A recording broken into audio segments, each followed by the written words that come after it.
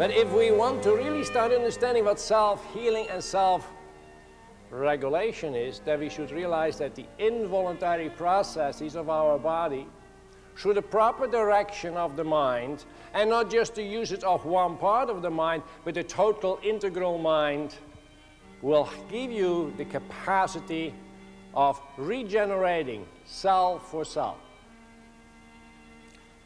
A lot of people use, and that sounds a little crude, but use disease as a very much of a moment of cellular suicide. And it is mostly because of the fear of change. The not being able to let go of that what was past, and not having enough of a visionary idea what the future can bring for them. And so this stagnation.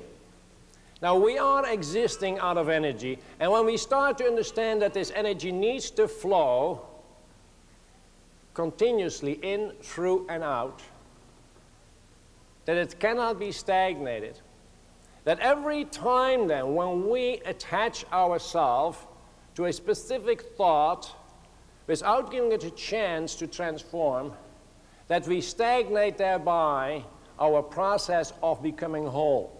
And the whole, meaning actually the being whole, the continuous state of transformation, and giving actually energy to that so that it becomes a discharging rather than a charging.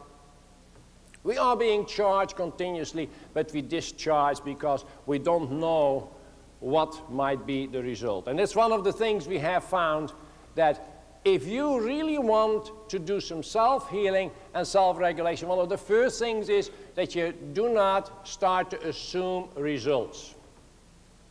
Because your results are already limiting the possibilities of the flow.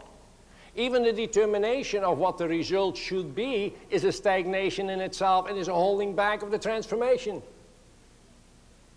So when we want to do self-healing, we have to first start realizing not so much who am I, but what am I? What am I? I am energy. What do I have in order to work with this energy? What directs it and what expresses it? Then we should realize that that energy, our essential beingness, is directed by that mind and not by the thinking mind as a questioning. So self-regulation and self-healing, we also have another name for it, voluntary controls, meaning that we make the so-called involuntary physiological processes voluntary. And it is not done by thinking, by questioning, how am I going to do it? It is rather spontaneously giving in to that arousal state, that state of excitement, and to give it form. And not give it form within yourself, but form beyond yourself. To direct it outward. You hear a lot, and already in the introduction to the word visualization was being brought out. I even have gone beyond that word visualization because it is again also very limiting. A lot of people who had the possibility and really made an attempt to start doing something to bring themselves to that level of consciousness what will bring forth that self-regulating and that self-healing, we're told you need to visualize that what you want to achieve. And then if they didn't get cognitive pictures, they stopped it. They felt they were failing. Because they felt that they should see it as it is in the physical form. Not realizing that one becomes on a higher level of consciousness, the image has not necessarily achieved its structural part or has already gone through its structural part. But it becomes therefore a matter of perceptualization. That we learn to perceptualize, to make all our senses acute to that what we are inwardly, and to bring that out. That stimulates then that regular flow of the energy in which we exist on. When they say Jack Schwarz has pain control, it is exactly that what it says. However, the moment I achieve control, that's when I start losing control. See, that's the paradox. That's the paradox. The moment I start voluntarily regulating my body to fulfill its function without interference, that's the moment I give over control. You see, it is the difference between the recognition of what am I and as what am I represented in this physical world. You only know my I self, my Jack Schwarz self. That's the one you meet. That's the one you recognize. It is actually, as Martin Buber in his book I and Thou makes such a very strong differentiation between that what we represent in this physical world and that what we are in the sense of the universal existence. That essential energy out of which we exist, which will continue to exist even if that vehicle is a long time already on the wrecking pile. That it is a transpersonal self which really becomes the one which trusts that I self, that Jack Schwarz self, that body self to do the job. That when the Jack Schwarz, the I self, withdraws itself from telling this body, based upon belief systems to begin with, not based upon knowing systems, that this body then starts to regulate itself.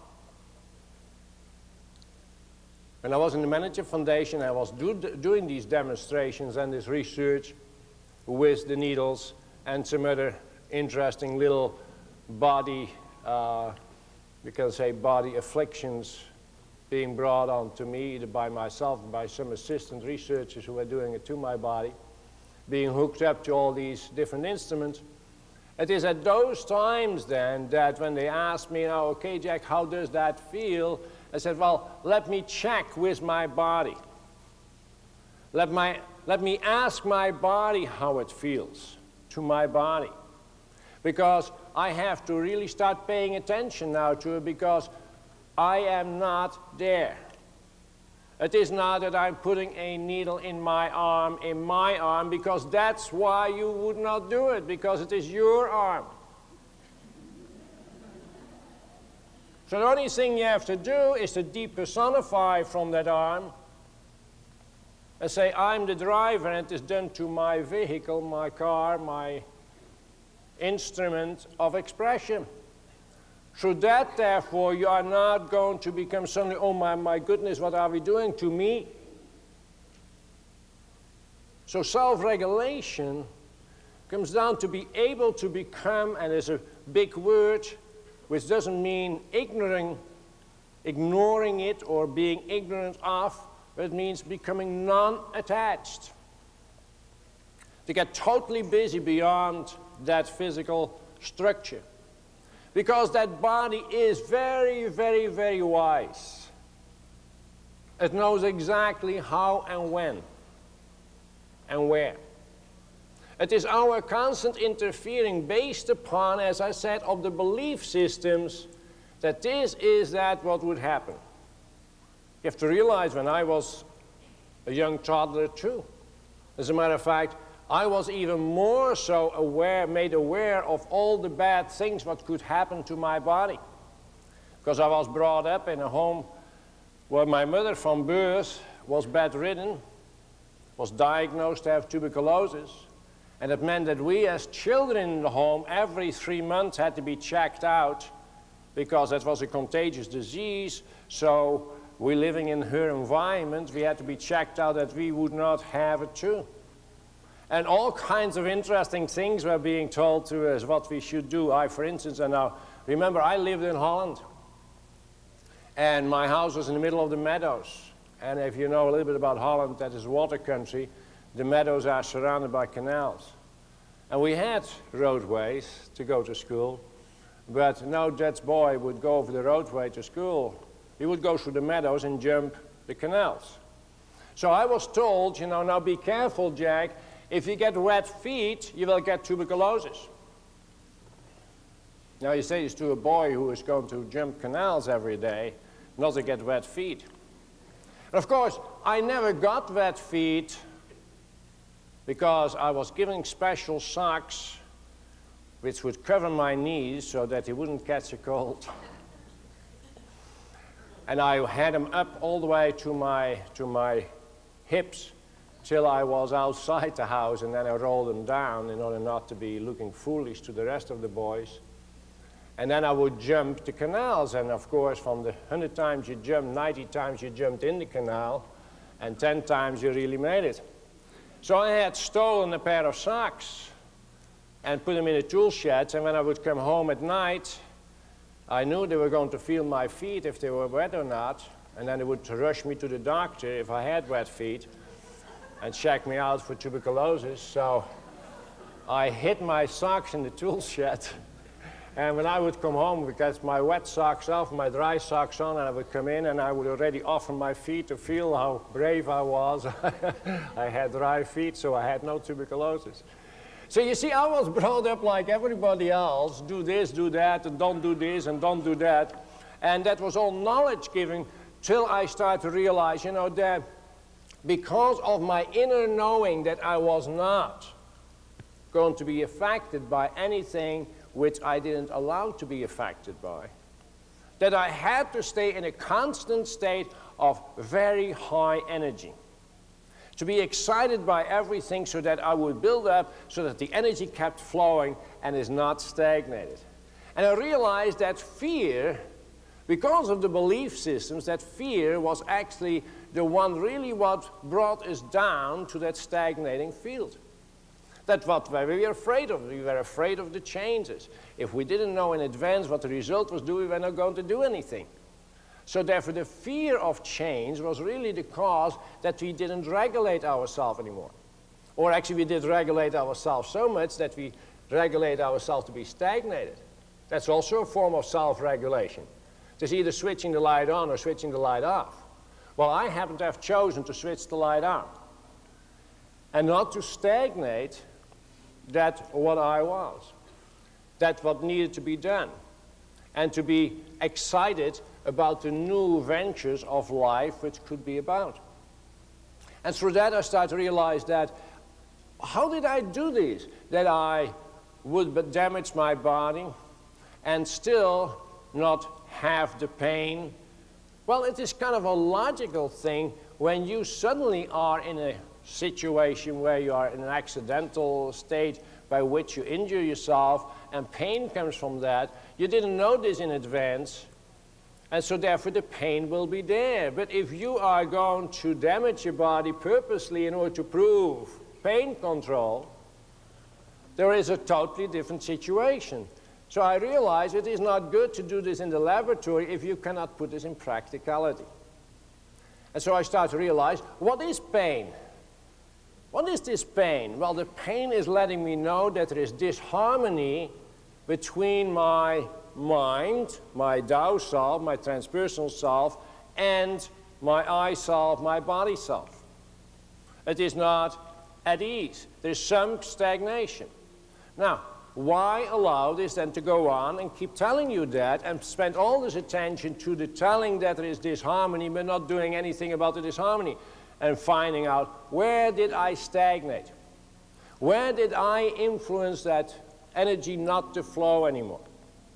And as you know, that if you look at your own daily life, you know, we constantly are so warned for all the bad things what can happen to us that we drive with our foot on the accelerator all the way to the floorboard, but the other foot is right on the brake too, to make sure that we hold back too, you see. So, and then we are surprised that our engine burns up, that the pistons don't work any good. And the same thing is with the body, that unless we can bring forth this self-knowing to be able to expand our beingness through the perceptualization capacity, that no matter what is happening in your life, you can create. We are now using for sport and for corporations and for all kinds of situations, we're using perceptualization. even though that you don't know the results from a conscious level, you can practically perceive these results, or the results how you are going to act in a specific situation, if you can do a mental, emotional perceptualization in which all the senses are activated, and by which you put it out there, by which you create an outside beingness of yourself. And then let that one experience, and I mean experience every step of that particular idea what you want to be fulfilled. And we're doing this, for instance, in our center when we let people go through the exercises like aerobics. And we might put the aerobic pictures just on a screen, not even animated. And we let people gaze at that for a little while and then ask them to close their eyes and now put themselves down on the screen and do it. And when we hook them up to all the physiological indices, it is interesting to see them that their bodies start to respond as if they really were doing that particular sport. And so they are training themselves, and it doesn't necessarily have to be a sport. It can be done for anything, for any part of your body can be activated. Any stagnation in your beingness can be activated by the putting it outside yourself, perceptualization, and total fulfillment of that particular act. Then whenever is anything wrong with the body, then the healing means that we are restoring that regular flow of that energy as it comes in, but also flows out again. And give it its full capacity to function. And that is an exciting thing every time again when you have that result right there in front of you. You feel it, you know it. You know that you are in charge. And that you indeed have the fears, but you are now using the fears. You use the fears as an incentive, as a springboard for an action, rather than as a holding back and becoming inactive. It's the same thing that I have quite often said to people, what sounds very paradoxical. I'm a very dissatisfied, content person. That sounds strange to most people. Very paradoxical again. What do I mean by that? Well, everything I'm doing, even what I'm doing at this moment with you, I am dissatisfied about. And you say, I don't notice that you're dissatisfied. No, you don't notice I'm dissatisfied, because I'm not being stopped by the dissatisfaction. Because I'm content, because I know I'm doing the best I can for now. Which is not good enough for 2 seconds after now. So now I can use my dissatisfaction by going to the wailing wall and asking myself why I didn't do better. Or why did I do it this way or that way or that way? Because they had told me if you say this and you do that, then it will come out that way. And now I am dissatisfied because I haven't followed up to that knowledge. No, but I have followed up to the knowingness and spontaneously expressed that what needs to be done, but I'm dissatisfied with it because I know it can still be better. You know, and this is the fantastic thing to me. When we talk about self-healing, that makes it whole continuously. It's getting to a better state. And none of us know what the better state is. That makes it even more fun. It is not for nothing that it says in some of the scriptures, the best is yet to be, and I really believe that's the carrot God hangs in front of our face. Because we hear all these people say from perfectionism. Well, what is perfect? The perfect is that what is the best you can do at this particular moment, and recognizing that is not good enough for the next minute. That's the level of perfection. And you know, that is perfection for self-approval. In all the psychosomatic research we have done, we have found that most of the things we don't do for ourselves. We do it to impress others rather than to impress ourselves. And it is such a fantastic thing to be able to impress yourself. To every time discover this capacity, this potential to be unleashed, that you are so alive and that you have the power within you to flow with this energy and that nothing can hold you back. And to make yourself immune from anything what is beyond you and what is seemingly affecting you. Do you realize that all what affects you is because you allow it to be affecting you? You know, it is such a very simple thing, this self-regulation and self-healing, that I really have to search for words because it is so simple, but I know we are such a complex people that unless you get it dished up in a complex way, you feel that it is not simple enough. Does that make sense to you? Because it is such a simple thing to recognize this tremendous feeling of energy and power to be applied and to be setting it beyond your own beingness. It is not for nothing that we call a healthy person a radiant person. What do we mean with that? That that person radiates out energy, that it emanates energy, and that it is of a high power or voltage. Even in medicine, when you don't feel good, and when you have lost your radiance, and you eventually see your physician, he might even check you out and give you the final decision and says, you are low in resistance. He even used that electrical term. Low resistance, low voltage, low radiation, low output. Why? Because you're holding on to it. You see, when you say, I don't have energy, in reality you're saying, I'm not using my energy, I'm preserving it. Because I don't know if I let it go, what happens to it. Can you imagine if the sun started acting this way? Really? You think the sun knows what is happening with it when it shines? So why do you want to know what your shine is going to do? You're going to make some people darn happy with your sunshine. And that's what you create in a high resistance level. And you know, ask any scientist, will tell you that it is impossible to introduce a lower energy field into a higher energy field. So what is the job of self-healing and self-regulation? To maintain that high energy field.